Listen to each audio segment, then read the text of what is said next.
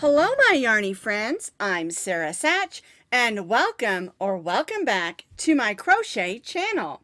Now, today's video is our April Scrap Happy Crochet Along pattern. And what we're doing today is we're just using up our scraps to make this double-sided hot pad.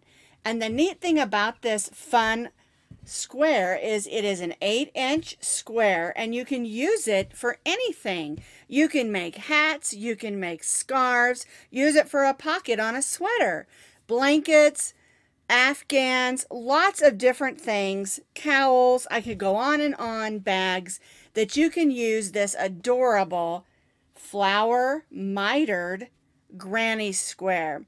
And the other thing about it is, although I've made it into an 8-inch, you can continue on and make it bigger, or if you just want a small square, you can use it smaller, depending on what you're going to make with it. And so it's a really versatile pattern.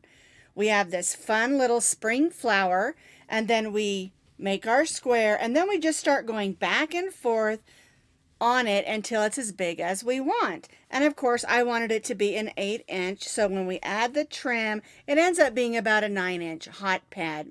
And we take two of our squares and we put them together, and I did one where the flower was at the top and the other side the flower's at the bottom, so you get a neat look on both sides.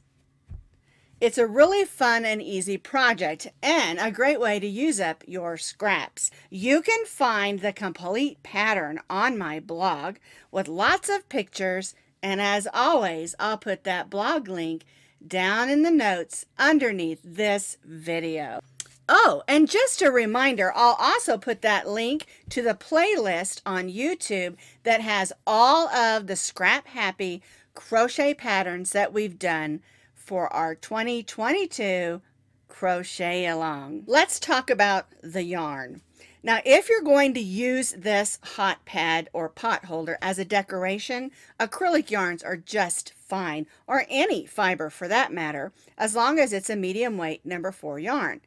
If you're going to use it as an actual hot pad, meaning putting something hot on it or pulling something off the stove or from the oven with it, you're going to need to use a cotton yarn, because acrylic yarns melt and that can burn your hand or the surface that you're putting it on. For today's demonstration, I'm using these 4 cottons from my stash. I think this one is from Walmart. This is a Premier cotton. This is Peaches and Cream, and I don't know what cotton this is. They're all medium weight number 4, and it's a good idea to try to stay within the same fiber so that once you wash your hot pad, it doesn't pucker up on you differently. But I'm going to be using these 4 colors. Now, you can use as many colors as you want to. Just keep in mind, the more colors you use, the more ends you're going to have to weave in. We're going to be stitching today with our H hook, which is a 5.0 millimeter crochet hook. You'll need a needle for weaving in ends, and then of course a pair of scissors. We're going to be starting with the small square, the flower, and then making the other square, and then doing the mitered corners. All right, so we're going to begin with one color. Your color choices are totally up to you. We're going to chain 5. We'll put the tail of our yarn over our hook and pull that through. And then we'll tie that little stay knot so our circle doesn't come undone. And if you want to do the magic circle or another method of making your circle, that's totally fine. We're going to go in, pull up a loop, and stitch a chain 1.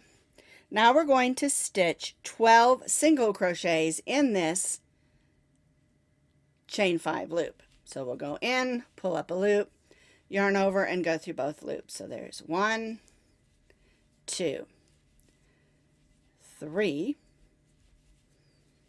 4, 5, whoops, and 6. Scrunch those around so we can fit all 12 in there. 7, 8, 9, 10, 11, and 12. Now you will notice that I stitched over that tail of yarn, and that's so I can pull that and close up that hole. All right, so we're going to join to our first single crochet with a slip stitch.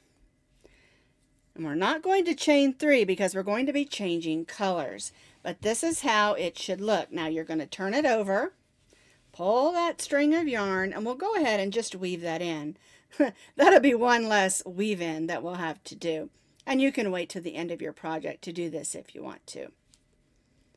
All right, let's try that again. This particular yarn is just a little bit splitty. There we go. All right, so we're just going to go around and let me move my crochet hook out of the way. And make sure that hole is closed. I came unthreaded. Let's do that again.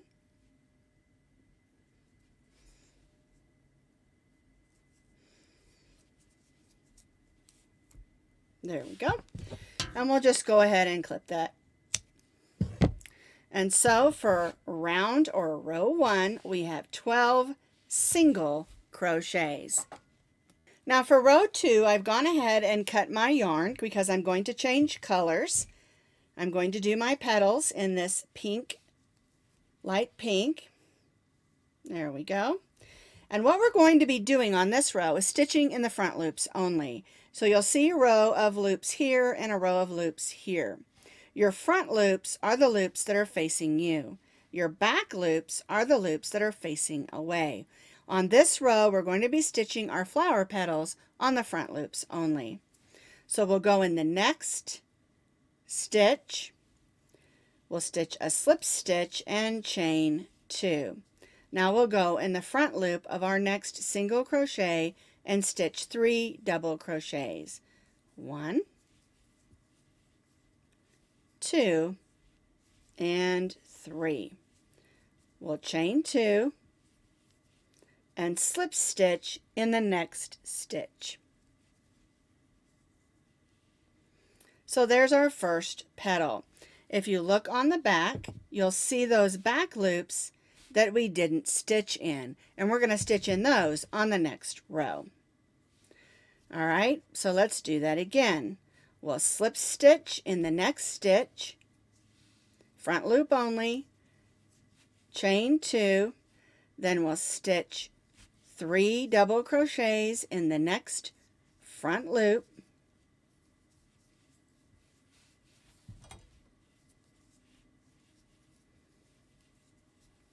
chain 2, 1 and 2, and then slip stitch in the next stitch.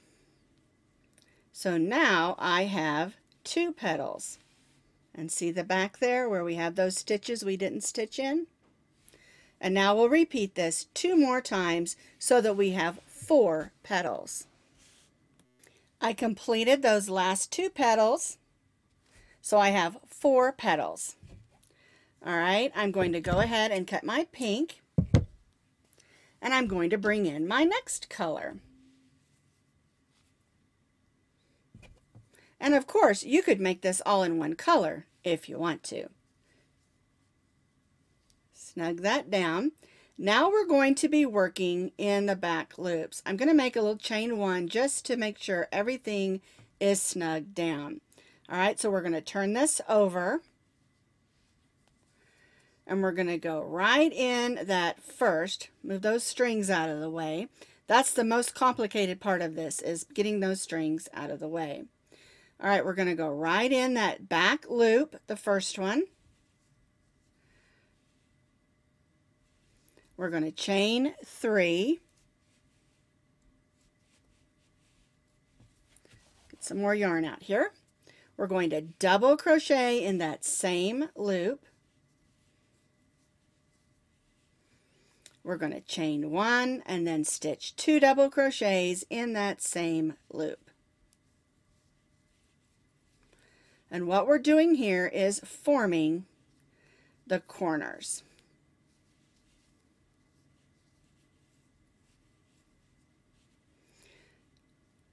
So our chain 3 counts as our first. Then we stitched a double crochet, so that's 2 double crochets, chain 1, and 2 double crochets. And so that formed our first corner. We're going to skip the next 2 and go in that next back loop and stitch our second corner. So we're going to stitch 2 double crochets, chain 1, and 2 double crochets.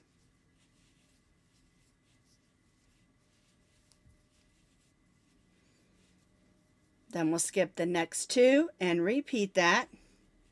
And we'll repeat it 2 times so that we have 4 corners. And yes, those back loops might be just a little bit snug. Alright, so we're going to skip 2, make a corner, skip 2, make a corner, and then we'll have 2 stitches left, and then we'll join back to our chain 3. So I stitched those last 2 corners, I joined to my chain 3. We're going to slip stitch in that next double crochet and then slip stitch in that chain 1 space. And again, we're going to cut our yarn. Now also, you don't have to change colors here, it's totally up to you. But just so that you see how it looks, we do have those ends that need to be weaved in, but this is our 4 corners. And then if you turn it over to the front, our flower petals are in the front loops and our square is stitched in the back loops. Alright? Alrighty. So now we're going to bring in our next color. And again, it's up to you how often you change your colors or if you want to make it all in one color. Alright, we're going to do row 4. Now I pushed the petal forward so I can see the chain 1 space. We're going to go in, chain 3, that counts as 1 double crochet. We're going to double crochet, chain 1, and stitch 2 double crochets, 1 and 2. So we stitched our corner, 2 double crochets, chain 1, and 2 double crochets. Now we're going to stitch a double crochet in these next 2 double crochets, 1 and 2. Oops, there we go.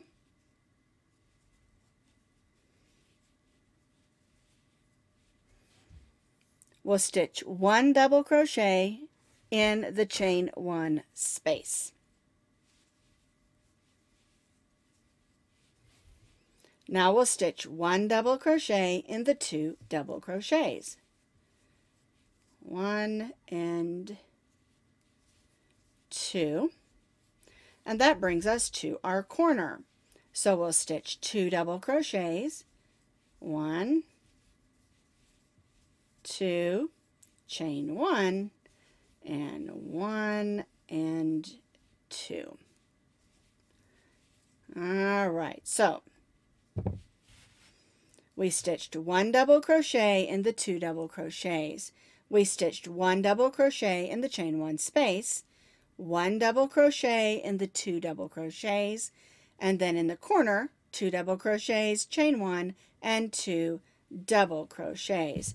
And we'll repeat this on these 3 sides. 1 double crochet in the double crochets and chain 1 space, and then our corners on these 3 sides. I completed row 4.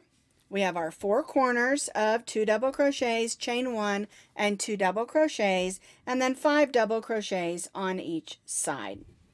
Alright, so here's my last of my 5. I'm going to join to that chain 3 with a slip stitch, then we'll slip stitch in that next double crochet, and then slip stitch in the chain 1 space. There we go.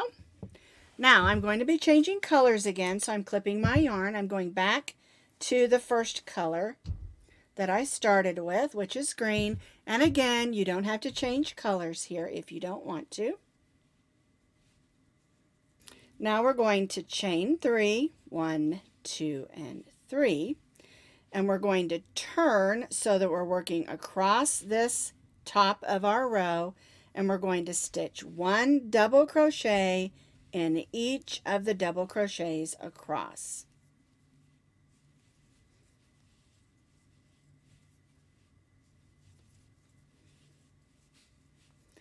We're beginning our mitered rows.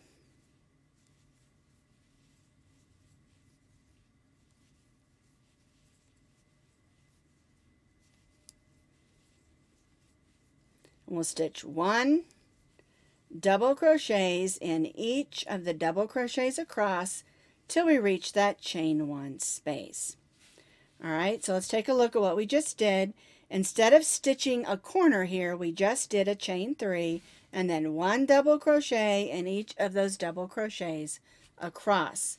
Now we're to the chain 1 space and we'll stitch a corner. That is, again, 2 double crochets, chain 1, and 2 double crochets.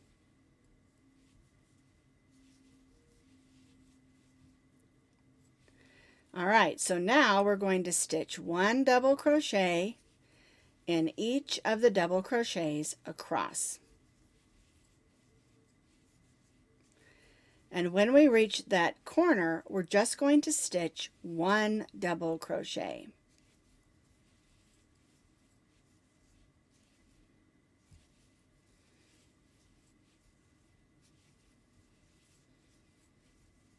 Alrighty, almost there.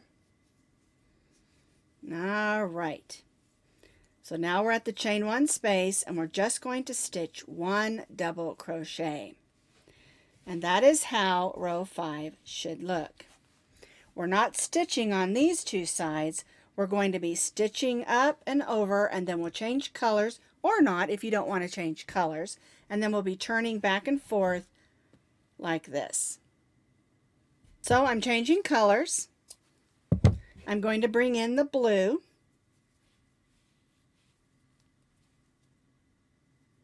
Those strings out of the way there. And chain 3. We're going to turn. We're going to not stitch in this first stitch because our chain 3 counts as our first. And so we'll stitch 1 double crochet in each of the double crochets across until we reach that chain 1 space.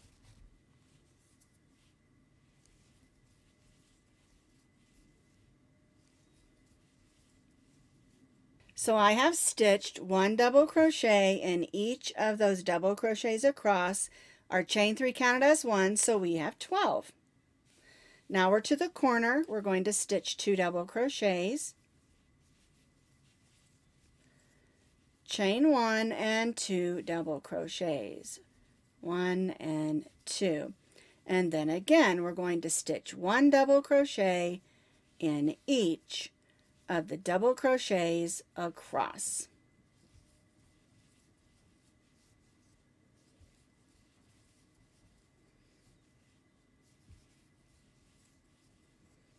I completed that row across. We have 12 double crochets, our corner, and 12 double crochets. And so now what you'll do is you'll continue to repeat going back and forth. You'll increase 2 double crochets on each side every row. If you're going to make the size that I made, which is an 8-inch square, you're going to do this 2 more times. But if you want to make it bigger, or you don't want it any bigger, then you don't have to. Just continue to repeat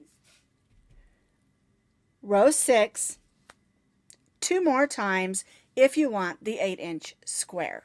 I completed those 2 additional rows, and I'm really loving how the pastel is looking for this hot pad.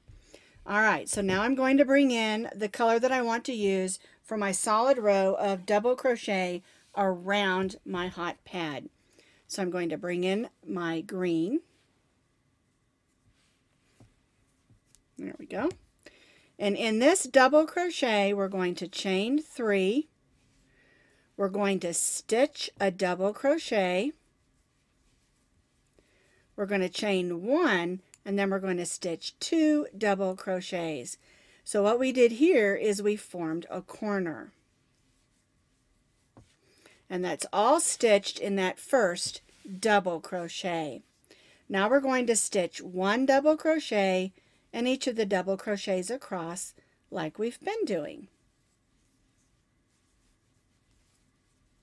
So I placed 1 double crochet in each of the double crochets across, and now I'm at the corner, and again we're going to do the corner exactly the same. 2 double crochets, chain 1 and 2 double crochets, 1 and 2. And now what we're going to do is just stitch 1 double crochet in each of the double crochets across till we reach that last double crochet.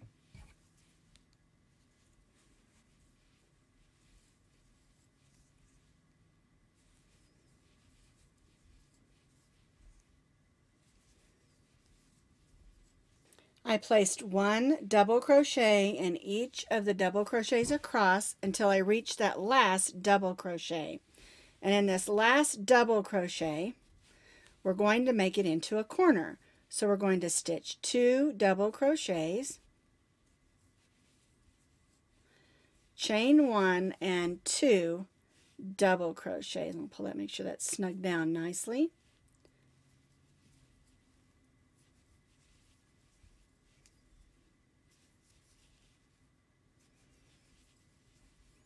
Now we're going to do the sides just a little bit different, and I've just been tucking those ends in for now because it is a lot of weaving in.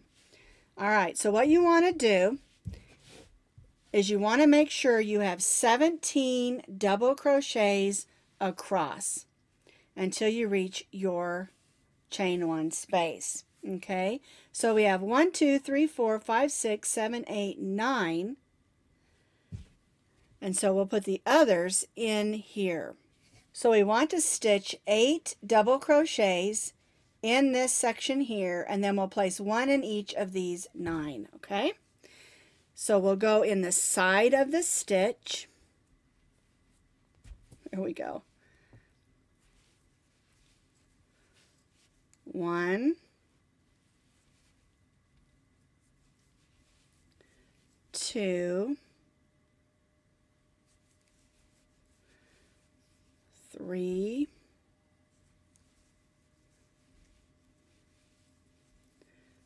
4, 5. So I've got 8 stitches, and now I have the 9 I can work with, and that will get me 17 stitches. 1, 2, 3, 4, 5, 6, 7, 8, and 9. Okay, so that gives me 17 double crochets across. That brings me to my chain 1 space, and we'll stitch our corner, which is again 2 double crochets, chain 1 and 2 double crochets, 1 and 2. And then we'll just repeat across this side what we did over here. We'll place 1 in each of those 9, and then we'll place 8 more evenly across that small section, and then join back to this chain 3. So I stitched those 17 double crochets up the side, and we're going to join to the chain 3 where we started, slip stitch in the next double crochet, and then slip stitch in the chain 1 space. We'll cut our yarn and weave that in. And I would give you advice to flip it over and weave in all your ends at this time with your needle. And then if you're going to make this into a hot pad, you'll need to make 2 of these squares. If you're going to make it into a blanket, you're going to need a bunch more. So I completed this square, got it all tidied up, and here's my other one. And I'm going to put these 2 together. Even though they don't match, I think it's going to be super fun. So what you're going to do is you're going to put them with the right sides out. And I want one of them to be at the top and one to be at the bottom. So we're going to go like this. This flower will be at the top. This one will be at the bottom. Right sides out. And it depends on how you want it to hang, but I like them to hang this way. And so we're going to join our yarn up here at the top. So we're going to join our yarn through both the front and the back with our right sides out. And whatever color you choose for your trim is up to you. And we'll be joining them together by going through both sides and stitching a row of single crochets. This going through the front stitch and the back stitch, and that's why it was important on these sides that didn't have stitches to make sure we had the same amount of stitches on each side. And so we'll just work our way down, going through the front stitches and the back stitches, stitching them together with single crochets. Now, if it doesn't come out the same, maybe one side stretched a little, you may have to ease it in a little, but it'll all work out in the end if you have the right amount of stitches on each side. I stitched down the side, and when I got to this corner, I didn't add any extra stitches. I just went right around the corner, and it made a nice rounded corner. So I stitched all the way around, putting the front and the back together with the right sides facing out, and it makes a nice thick hot pad. And so the last thing we're going to do is just add a hanger so we can hang it up.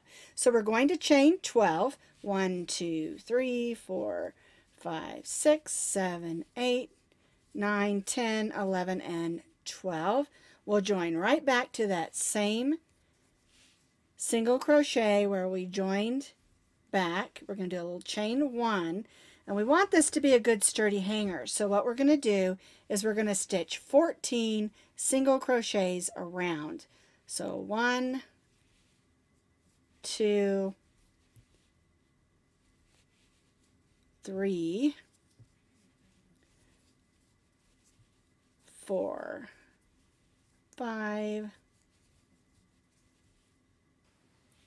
I single crocheted 14 single crochets around that chain, and we're going to join right in that next stitch with a slip stitch and cut our yarn, and then we'll weave those in. We'll just grab our needle and weave both of these ends in, and then our hot pad, our scrap happy granny square hot pad and pot holder is ready to be used. And I love that this one is different on either side. Here are the two completed double layer hot pads. This one is acrylic for decoration. This one is cotton to put hot or even cold things on. And I love how they turned out. These are a great way to use up your leftover scraps. And they make great gifts. Get in your scraps, make some up, put them in your stash of gifts, and then when somebody has a birthday or a housewarming party, you can put these together with some other things and make a nice gift. So that's our scrap happy granny square pot holder and hot pad. And you can use this square for lots of other things as well.